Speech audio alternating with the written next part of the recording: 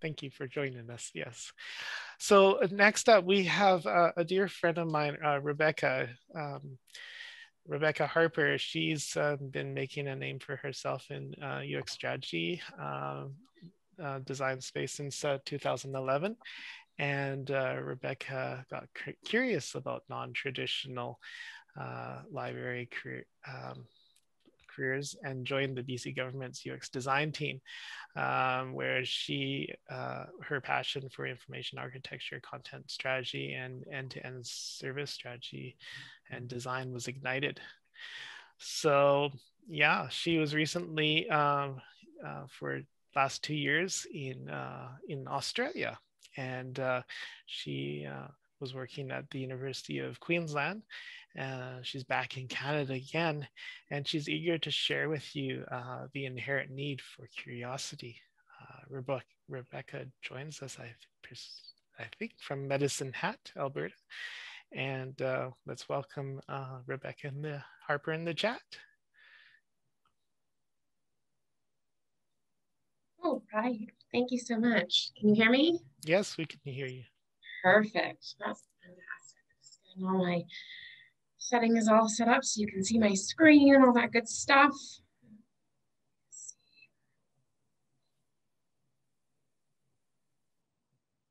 All right. Wonderful. Thank you so much, Andrew, for that introduction. It is great to be with all of you today on one of my favorite days of the year. Interestingly enough, the very first World IA Day that I went to was in Edmonton, and I met some absolutely incredible people who have continued to be critical in my career, and just really great people that I've enjoyed being friends with, never mind coworkers with. So thank you so much for having me. Like Andrew said, I am recently back from Australia.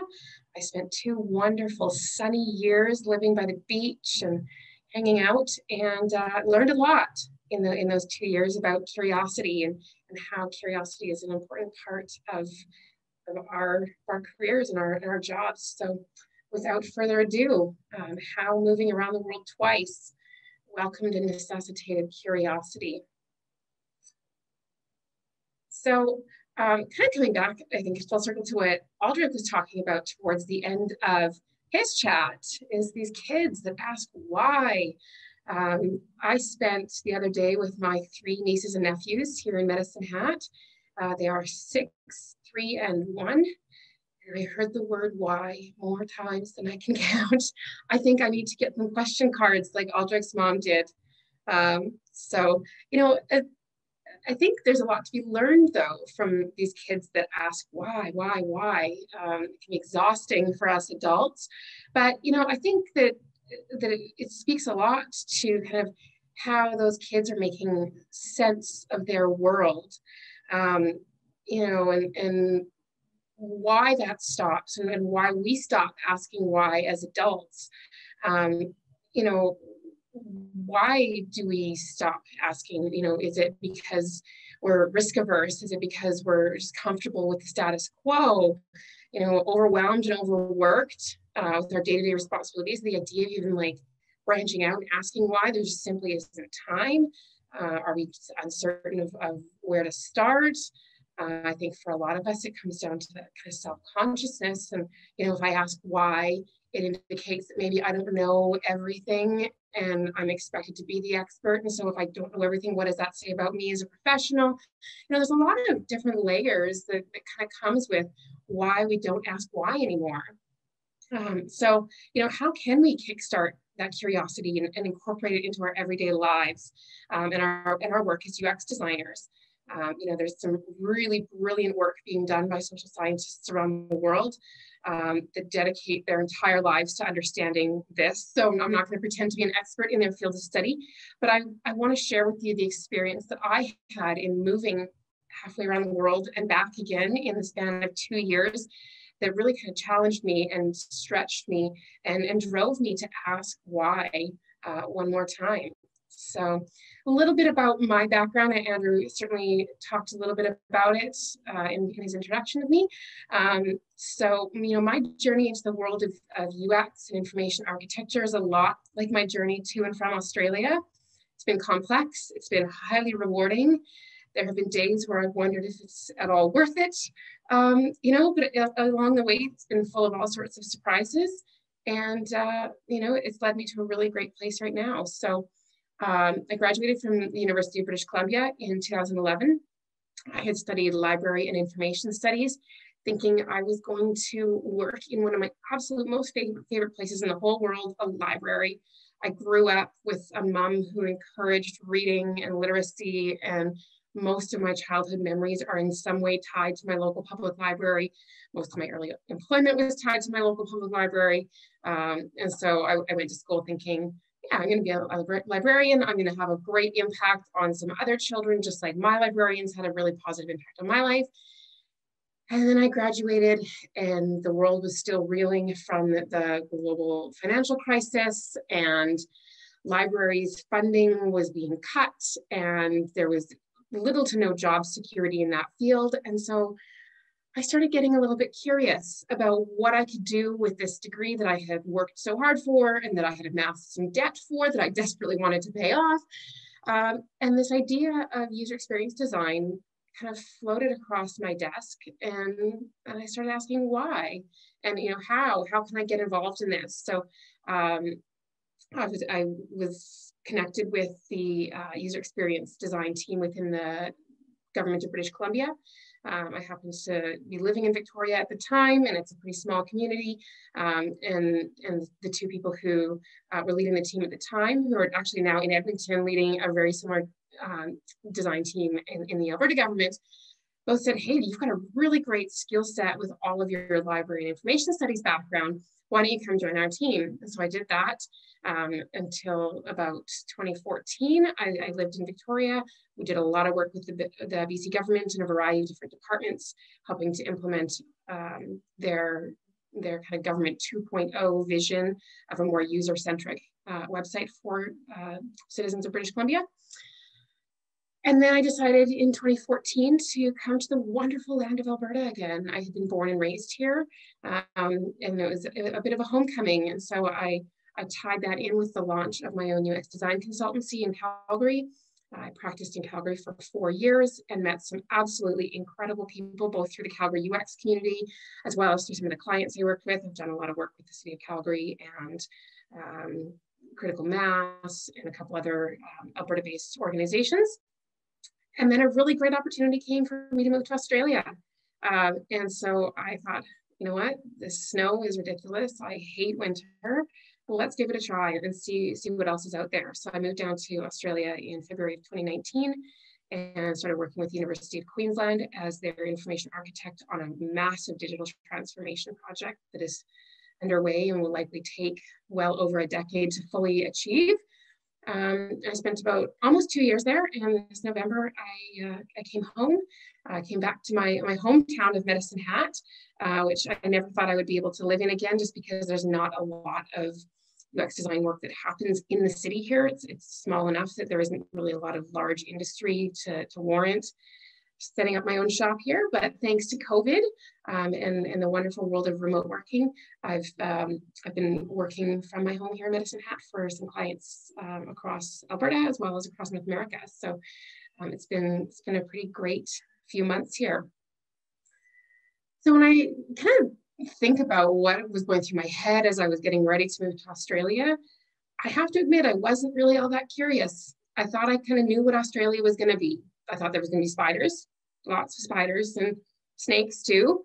I thought it would be a lot like Canada, similar government structure, kind of similar foundations of how the country came to be, still speaking English. I just figured it'd be hotter and there'd be better beaches. I've assumed there would be a really great and incredible and supportive UX community, which there is. Having been involved in the UX community in Canada for about 6-7 years before I moved, a lot of the good UX reports and awards come from the Australian sector, and there's really a lot of really great work that happens there. And lastly, I figured it would be a smooth transition. I would pack up my bags here in Canada, I would hop on a plane, I would land in Australia, and everyone would just be dying to hire me, and I would just, get a really great opportunity, and life was going to be incredible. And then it wasn't necessarily all that I thought it was going to be. So, you know, there were definitely spiders and snakes, but there were bushfires too. So that was something that I didn't plan for. And from a cultural perspective, it was really different from Canada, you know, and, you know, just the euphemisms and phrases that people use are different, and just the personalities and the ways of interacting with people was different. So it was a lot different from Canadian culture. I certainly hadn't really planned on that. And then when it comes to that incredible and supportive UX community, you know, in the larger cities, Sydney, Melbourne, both of those are large, very diverse and interesting cities that have excellent UX communities. But I had settled down in Brisbane, which arguably has the best beaches and the best climate and a lot of things going for it. But doesn't necessarily have going for it is a really mature and diverse UX community. I found it challenging to find other individuals who were specialists like myself. It's a very kind of generalist population where their expectations of a UX designer is someone that can you know, do everything from research through to information architecture, content strategy, interaction design, visual design, usability testing. And if you're really lucky, you'll also get someone who can be a developer on top of all of that. So lots of quests for the unicorns down there. And I'm not a unicorn. So that was a little bit of a challenge. And then it was just a challenging transition overall. You know, I had left behind an incredibly supportive personal and professional network in Canada. And I moved to a country where I knew 5 people the day I landed. So, you know, it was certainly something I didn't plan for. And I hadn't been curious enough to really think about that before I got down there. So here comes in, you know, the curiosity side of things. You know, I was incredibly fortunate that in the first week of being in Australia, I attended a Ladies at UX event in Brisbane and ended up meeting some absolutely incredible people, including the woman who would later become my boss at the University of Queensland. She was giving a talk on service design at the event. And, you know, I was kind of sitting there thinking, this is pretty introductory level. I don't know that there's really too much to be gained from this. You know, I've done a lot of service design. I really understand the foundations. So it wasn't really, you know, what she talked about that brought value to me in that instance. But it was, you know, a lot about the networking and the, you know, introducing myself and saying hello and getting to meet people. So I met this woman who had, you know, given this talk. We chatted briefly at the event, and then we went our separate ways. And then, you know, a couple of weeks later, she posted a job posting for an information architect, which, given the generalist nature of the Brisbane scene that I'd mentioned, was absolutely a godsend to me. You know, I applied for it, and I was one of very few individuals in the scene who specialized in information architecture. And it turns out that in the entire year and a half that I was in Australia, that was the only role that ever got posted that was truly dedicated specifically to information architecture rather than a UX generalist role. So my timing on that, I think, was pretty good. And I was very fortunate to meet my boss at that event. Coincidentally, one of the other women that I met at that event was an interaction designer. And she ended up getting hired on the same team as me. And so we had a really great time spending a year and a half together working on some really incredibly complex design challenges. So to kind of talk a little bit about the work I did at UQ, you know, the University of Queensland is a large university. It's one of the consistently top-ranked universities in the world, usually the top 50. It's an incredibly diverse community, and it's an absolutely fascinating place to work. You know, I led a lot of internal discovery work with internal stakeholders and users on the team. And once again, I was ill-prepared for just how different the Australian post-secondary education sector was in comparison to the Canadian sector. You know, I'd completed 2 university degrees in Canada and a post-secondary professional certificate at 3 different post-secondary institutions in Canada. So I came into the role with a very clear idea in my head of what the environment was like and what work would need to be done to help enact this digital transformation that was kind of the pinpoint and the circle, or the epicenter of the work I was doing. and it didn't end up really being at all like I thought it was going to be. And this is where my curiosity really got reignited and re-sparked. And really where the beauty lies in the work that I did.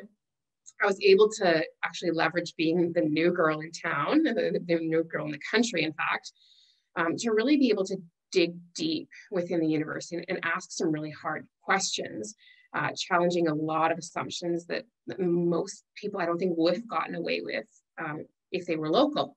Because I was new, I was able to kind of play that, I'm new to this whole scene, help me understand, and kind of played up that a little bit to my advantage. And I kind of played on this deep fascination that Australians have with Canadians. So when I was asking some of those questions, I think a lot of Australians probably would have been dismissed for asking. I was fortunate that they were fascinated by me and my Canadian experience, and so they just kind of forgave me for my ignorance and really helped me to make sense by being willing to kind of get deep into the weeds with me and kind of uncover those kind of weird anomalies that make Australia so different from Canada. And when you're in an ecosystem as complex as the University of Queensland was, being able to be unrelentingly curious and ask these kinds of questions is really critical. And then I was able to kind of make suggestions and recommendations based on this newcomer's perspective that probably would have actually been dismissed by kind of more of the local people on my team. And so one of the things I think was the biggest advantage of all of this was that I had pretty lofty goals and visions for what the university's digital ecosystem could be. They were coming from a pretty digitally immature place. And by coming in as the outsider with kind of this weird fascination with Canadians, I was able to kind of build on that and show them this amazing idea of what could potentially be kind of their next destination in their ecosystem. So that was really kind of the perk of being an outsider, I think, through all of this. And just being able to build that diverse and eclectic network across the university by being curious and by being a bit of an outsider and just needing to ask those questions to really understand other people's perspectives. So I achieved more than I ever thought possible during my time at UQ. I expanded my understanding of their ecosystem in which I worked. And I grew immensely as a UX practitioner, as a human, simply because I had to welcome that curiosity and I had to, acknowledge its necessity in my new situation. So, it's kind of a really whirlwind tour of my time in Australia and for the work I did and where curiosity came into play. So, if you're starting to think that Australia, might be the place for you, I'm not going to say don't go. It's an incredible place. I'd be happy to connect you with my network, give you the insider scoop on life down under and tell you the best beaches, the best restaurants. It's a really great place to be. But if packing up your bags and moving half around the world isn't really on your radar, and the current situation is probably not, you don't need to move half around the world to start exploring that curiosity. You don't even need to quit your job to do that. There's a lot you can do in your current role to embrace that curiosity, and just kind of remembering that. If it's just reaching out to someone in your department, your team that you don't know much about, take them for coffee or lunch and spend 30 minutes kind of exploring them and their role in an organization and what their department is working on, any challenges they see coming up. Follow up and continue to build these relationships. That's kind of, the biggest way that curiosity got sparked for me in Australia was building those networks across the university. Looking beyond that immediate to-do list and really understanding the organization as a whole that you're working in. And then when it comes time to solve some of those really exciting and interesting problems that are going to come up, there'll be people across the organization who say, oh yeah, what about so-and-so? I had coffee with her. I had coffee with him the other day. I think they'd be great. They're really curious. I think they'd be a really good fit for this role. It's something as simple as asking your boss for a new project, something that gets you out of your day-to-day routine. Is there a new client, a new internal project that's kind of piqued your interest? Kind of show that initiative and ask your boss, hey, how can I get involved in that? And then there's a lot of things you can do in your own time. Take a course, read a book, listen to a TED talk, attend events like this, World IA Day, volunteer for a local organization.